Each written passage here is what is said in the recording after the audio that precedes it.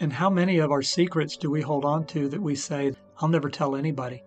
I will take that to my grave. Right. If anybody out there listening have heard yourself say that, this is the step for you, because this is the path to freedom. Has your marriage been shattered by sexual betrayal? Are you wondering if it's possible to save your marriage, or even if you want to? Your story matters, and there is hope for your marriage through Christ Jesus.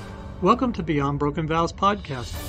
I'm Johnny. I'm Emily. And friends, we've been where you are. Our marriage vows were shattered by adultery fueled by pornography. But through a commitment to recovery, our faith in God, and our hope for redemption, we set out on a journey of healing. Now our marriage is better than we ever could have imagined, and we give God all the glory. On our show, we'll talk through difficult topics: infidelity, porn addiction, recovery, and more. So if you're ready to move from pain-filled todays into hope-filled tomorrows, grab your favorite beverage and spend a little time with us. Marriage is redeemed. Hearts renewed. On Beyond Broken Vows podcast.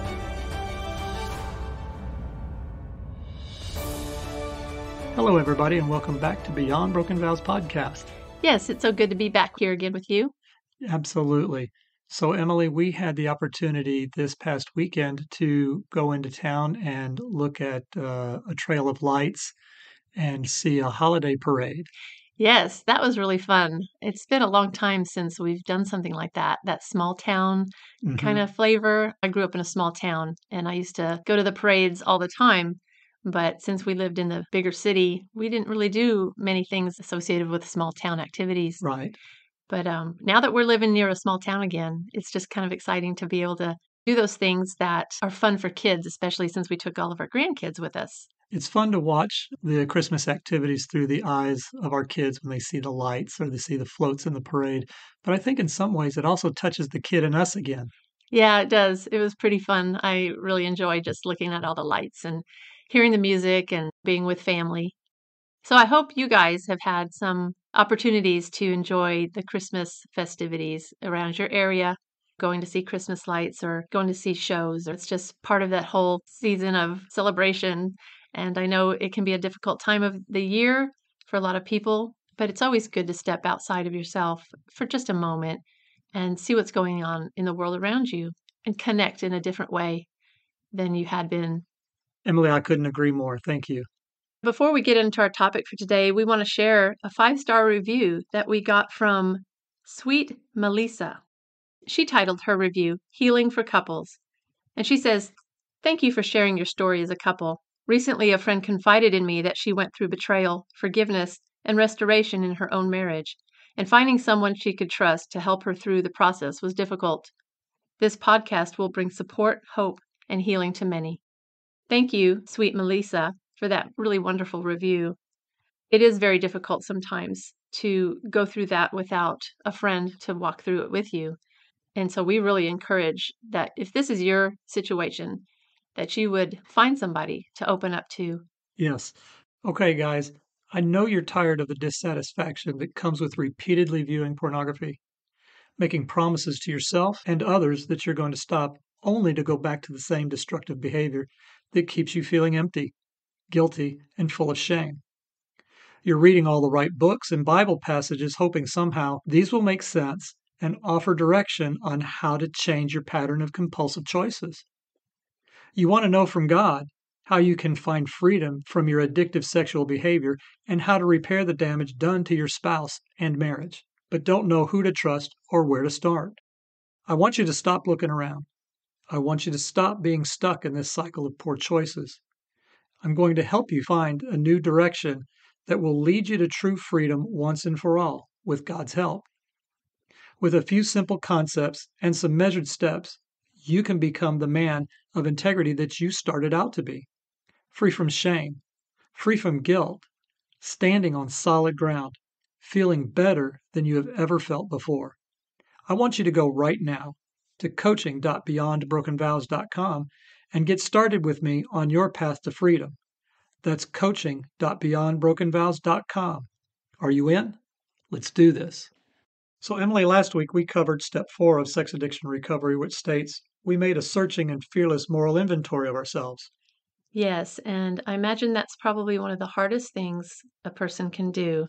is to really take stock in themselves and look into themselves seriously and honestly. Absolutely. But now that we have our inventory, we are ready to talk about what we're going to do with this information. Okay, let's do that. So the Green Book says for step 5, each step of the program is a leap of faith that moves us forward in our recovery. After completing our moral inventory, we are challenged in step 5 to take another leap. Now we need to admit the whole truth that we have discovered to God, to ourselves, and to another person. Working the 5th step helps relieve us of the burden of our secrets, break through our isolation, and face ourselves honestly in a way that we cannot do alone. With the 5th step, we come out into the open. As active sex addicts, we hid who we were and what we were doing from others, but also from ourselves.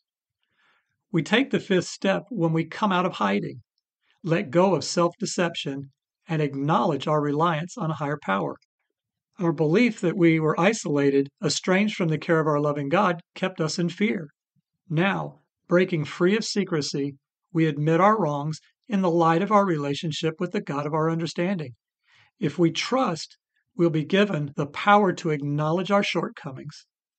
Admitting our wrongs to God opens the door to change within ourselves.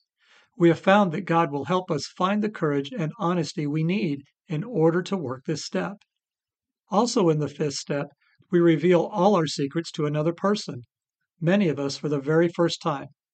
Despite our commitment to the program, we often find ourselves feeling afraid at this point. We may expect to be judged harshly and rejected if we tell someone our secrets, especially those acting out behaviors of which we are most ashamed. These fears are only natural, but we cannot allow them to prevent us from taking this step. We call on our higher power for strength and for the willingness to share our story. We discover that the person hearing our 5th step will not reject us, but will often respect us for our honesty and courage and love us all the more. We pick someone we trust to hear our inventory. Most of us share our 5th step with our sponsor. Some of us choose a friend in the program, a therapist, a spiritual advisor, or another wise confidant with whom we feel safe. It is best to take this step with the help of a person who has worked this step in his or her own recovery and who already knows and accepts us unconditionally. Wow, that's really thorough. I really like how the Green Book lays out each step so specifically. It's so very helpful. It is helpful. But speaking of accepting us unconditionally, let's go talk to God who himself accepts us completely and utterly unconditionally. Yes. Father, thank you so much for bringing us to step 5, for all the courageous steps that we've taken thus far to be here with you now. We depend on you to take this step. As we take this inventory of our behaviors and now speak them out to others while admitting them to ourselves and talking to you about them at the same time, we need your help. We need your courage and we need your guidance. So today, Father, as we talk through this portion of our recovery program, may you give us grace and mercy, and may your tenderness be with us as we work through this very difficult part and get ourselves ready to share this with another person. Thank you, Lord Jesus, and we ask all this in your holy name. Amen. Amen. Okay, so step number 5. Would you go ahead, Johnny, and reiterate again what that step is? Step 5 says, admit to God, myself, and another human being the exact nature of my wrongs. Okay, great. And you usually define something for us every week. What word are you going to define for us? Well, it's going to be the word admit, which is at the very beginning, and that is to confess to be true. Okay, good. Confess. Right. But if you want to take a step further, we can define the word confess, which says to own or to admit the truth. So they are synonymous with each other. We're going to be talking a lot about confession while we're also speaking about admitting in this step, because we're going to tie this into God's word at the end, like we normally do. Okay, wonderful. We're going to be doing some confessing. Right. So, who are we going to confess to? Emily, the first person that we admit our wrongs to is to God. Good place to start. It is because that puts us into the care of our loving higher power. Remember, somebody who's greater than ourselves that can restore us to sanity. It also opens the door to change within ourselves. Then, having spent that time with God, He gives us the courage to work this step. Yes, and I think that's a big part of this step, isn't it? Courage. Absolutely. And we're going to see in a minute why that is. Okay. So we confess to God, Right. and then who else? Next is ourselves. Mm, Remember, as I've said before, the first person that we lied to was ourself, right. and the first person we hurt was ourself. Mm-hmm. And so this is where we have to start admitting to ourselves that we did these things. And when we look over our life and see what we've done, which we're going to outline here in just a moment, it starts to bring a clarity, a pattern of behaviors and reactions and reasons why we were doing what we were doing. Okay. So you have to confess to God, then you confess to yourself. Right. And then it's time to confess it all to others. Ooh, others. And Yes. who would that be?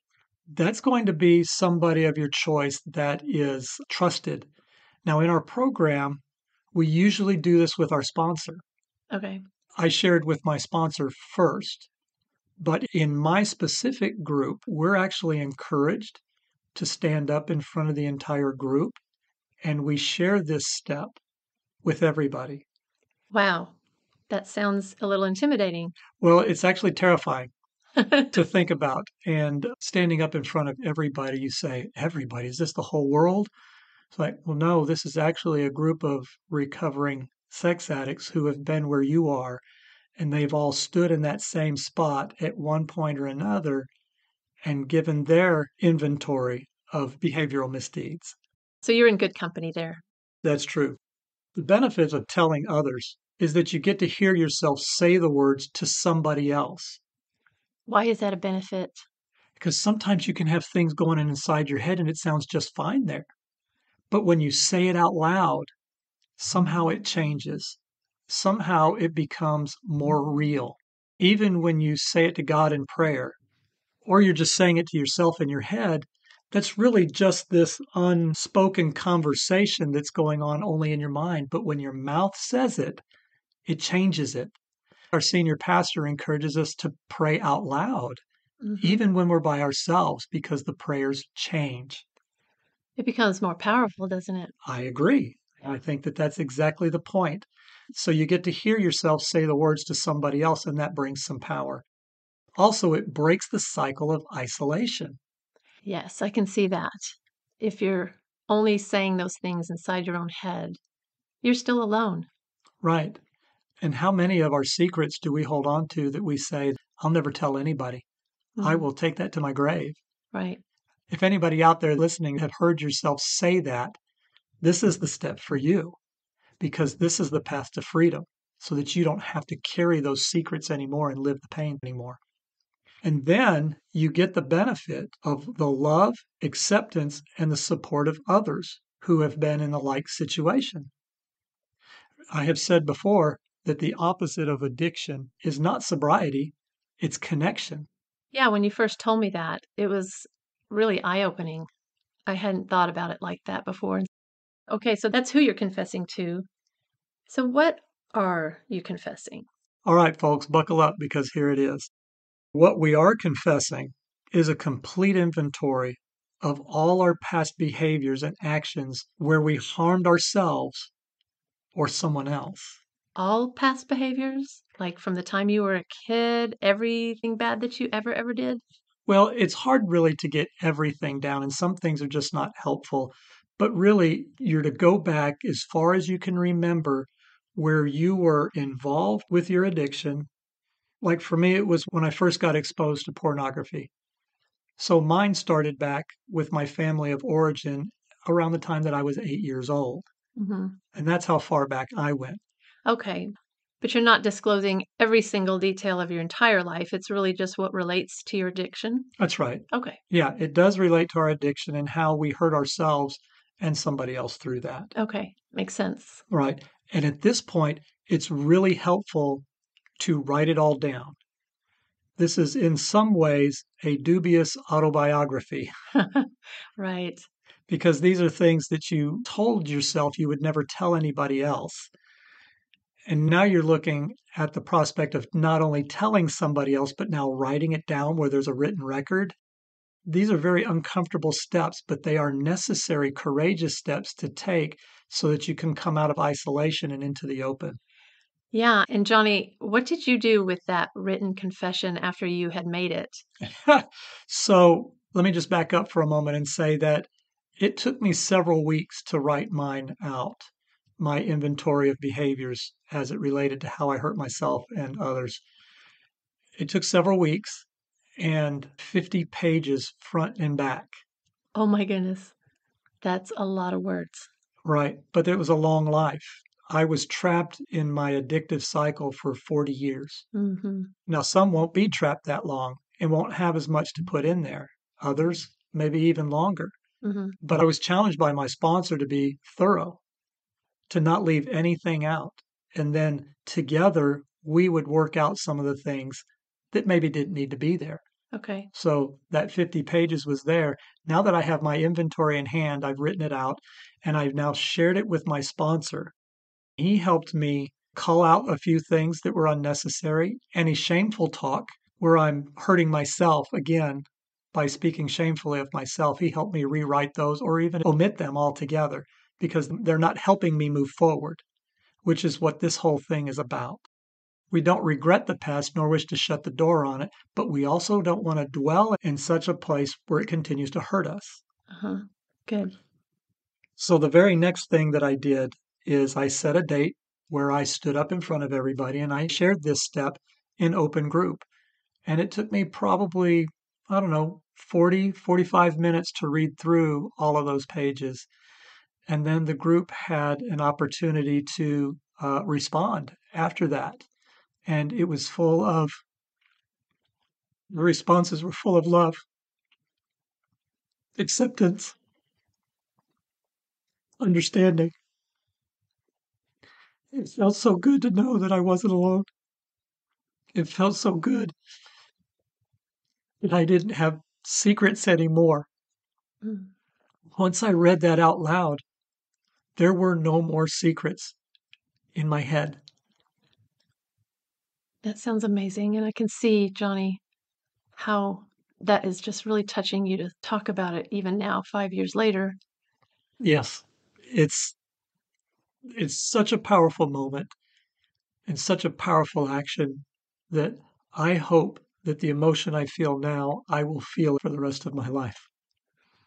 It felt so good to be free of the secrets. I don't have any more. I'll take this to the grave. I don't have any of those. That is so wonderful. So now that I've had a chance to compose myself, Emily, I want to say that doing step 5 is connecting the defects that we recorded in step 4, our list of character defects, to the actions that we've listed out now in that behavioral inventory. And we're going to tie those together and find out where our character defects were acting in those moments when we were doing those things where we were hurting ourselves or somebody else. Okay, that makes sense. Your acting out behaviors were an expression of those character defects that you had outlined in the last episode. Yes, that's a great way to say it. So, in this process, we want to ask ourselves these 4 questions. Number 1 is, what did I do? That's pretty self explanatory. Number 2 is, who did I hurt? Name that person specifically. Sometimes that person is you, but then if it's somebody else, you name that person. It's always best when we assign humanity to the people that we have hurt. It helps us feel the pain that we have inflicted through our behaviors. Number 3 is, how did it affect me? For example, self esteem. Did my actions affect my self esteem? Did my actions affect my personal relationships? Did my actions affect me materially? Did it cost me money? More money than I thought it was going to, or did I get out of control with it? Did my actions affect me emotionally? Did my actions affect me sexually? Did my actions affect me socially? Because now I'm hiding in shame and I don't want to tell people these things that I do. I'm going to become somewhat socially awkward unless I'm covering it up with some character defects. And did my behaviors affect my security? Did it put me in jeopardy? Do my behaviors make me feel insecure? Oh, and also with security, maybe an addict can get into legal troubles, not have control physically of his or her life anymore. That's correct. And number 4 is, where was I wrong? This is admitting the exact nature of our wrongs as outlined in the statement of the 5th step. Told God, myself, and another human being the exact nature of my wrongs. So you ask yourself, when I did this, was I selfish? Was I dishonest? Was I self-seeking? Was I frightened or inconsiderate? These are all important things to get down to so that we can understand exactly what our actions were doing.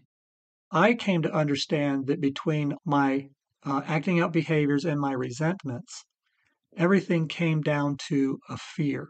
I was afraid of something, and that fear expressed itself outward through selfishness. When I went to go grab things for myself and not needing anybody else or getting what I wanted, regardless of what it did to myself or somebody else. Or I was being dishonest. I was not being truthful with myself or with others. I was being self seeking because I want this because I want this. Or I was frightened. I was responding out of fear. What are some reasons you might have been frightened, honey? The biggest one for me is being out of control of a situation. When I feel that I'm not in control of any given situation, I get afraid. And that fear starts to come out in many ways. Internally, it can feel like anxiety. I start to feel pressure on the inside and I can't focus. My eyes get tunnel vision and I can't see out the side of my eyes and my head. I start having these feelings of anxiety and my chest gets tight and when I'm not in control. But this is all stuff that's going on the inside. Hmm. Nobody knows this. I can cover it up because I taught myself how to. I just decided that the entire world was such a fearful place that, as I've said in some earlier episodes, I created a false persona of a very gregarious personality, the life of the party guy, where nobody thought that I was acting in fear. Johnny's happy go lucky and he's having a good time. When actually, most of the time, when I was acting outwardly that way, I was afraid of something somehow, and that's how I combated it. So that completes the who I'm confessing to and what I'm confessing. But as we talked about in the last episode when we talked about step 4, we got to remember that no inventory is complete unless we see the whole picture. And it's very important for us to remember all the good things that we did. I was sharing my inventory of acting out behaviors. And when I was done sharing that portion, my sponsor had encouraged me to put onto the very end of that what my life has been like since I started recovery and how far I've come. That sounds good because after saying all those horrible things about yourself, you could easily spiral into some sort of depression. Absolutely. And it does happen. I have seen some find an extreme amount of freedom that come from getting all of this off of their chest, including me. But I have heard and talked to others that it sent them into a depression and they unfortunately went and acted out right away afterwards because the pressure was just tremendous. The thing to remember in this is that you just made a huge step in your progress toward freedom. It did not completely set you free. You're still working through all of these defects of character and you're getting it all out of you. And sometimes it will work against you. So we highly encourage those who have just given this step to be very gentle with themselves, to go and do something that makes them happy, to take care of themselves. Go read a book, go for a hike, whatever it is that you like to do. If you like to tinker in your shop or go drive a car on a road trip, go do something to take care of yourself because you have done possibly the hardest thing you've ever done in your life. And so now it's easy to understand when you go back to the beginning when we tell God, ourselves, and another human being why it starts with God. Yes, because if you don't have that connection with God, you will possibly feel very alone again. We can get courage from watching our other fellows walk this step ahead of us. Mm. But God is ultimately the one who gives us the courage to take that step and how to do it and why to do it. So, Johnny, you still haven't answered my question from earlier. Oh, what have I missed? I asked you what you did with that list that you wrote out after you had recited it to the group. What did you actually do with your inventory list? Did you burn it? Did you crumple it up? Did you keep it? What did you do? Well, I burned it in the fireplace. Okay.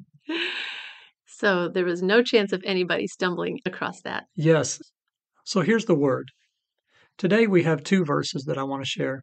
The first one is 1 John 1:9 out of the ESV.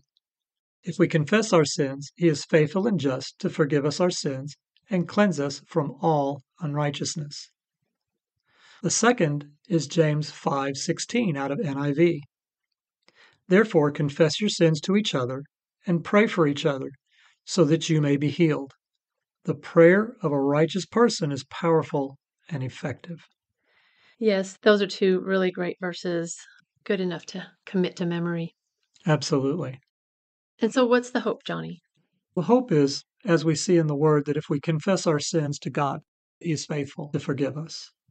If we confess our sins to another, then they have the opportunity to walk with us and support us and pray for us so that we can be healed.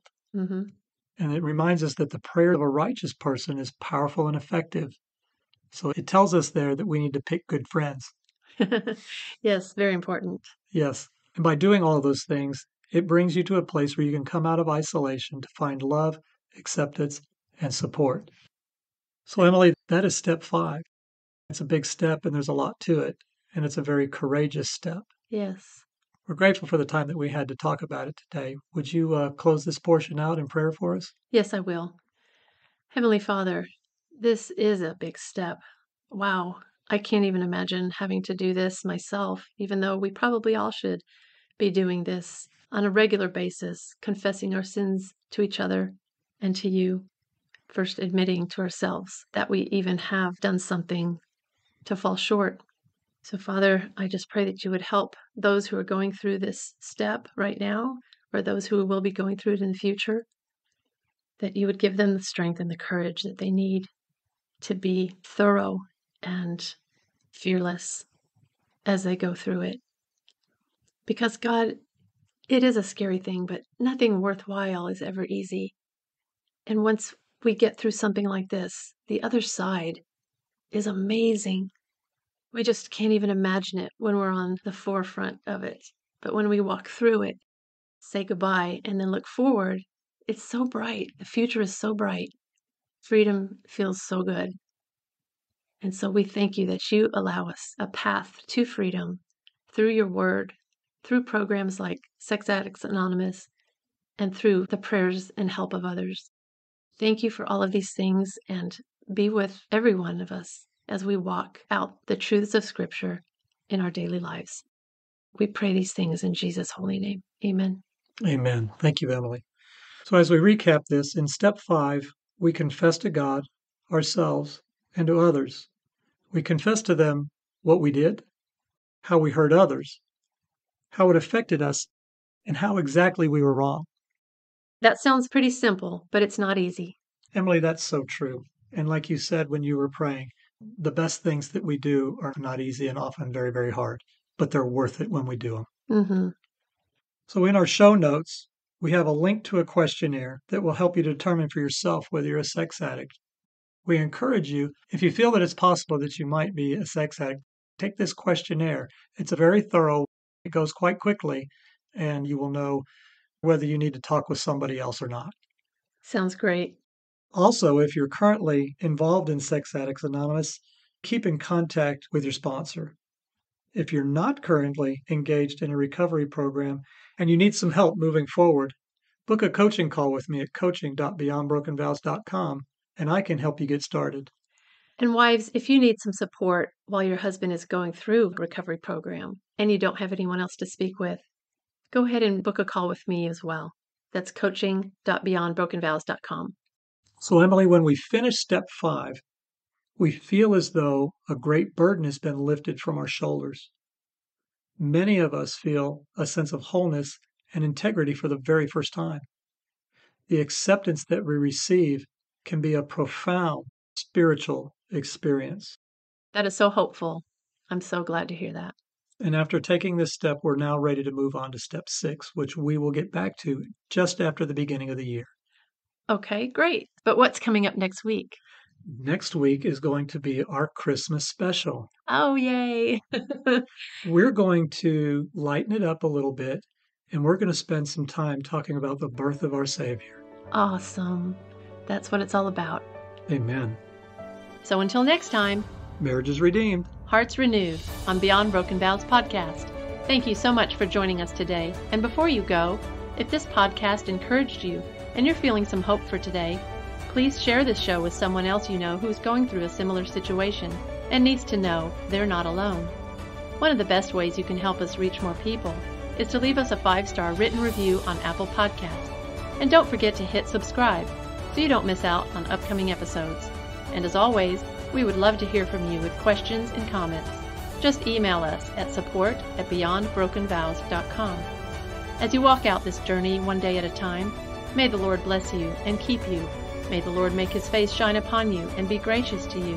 May he lift up his countenance upon you and give you peace.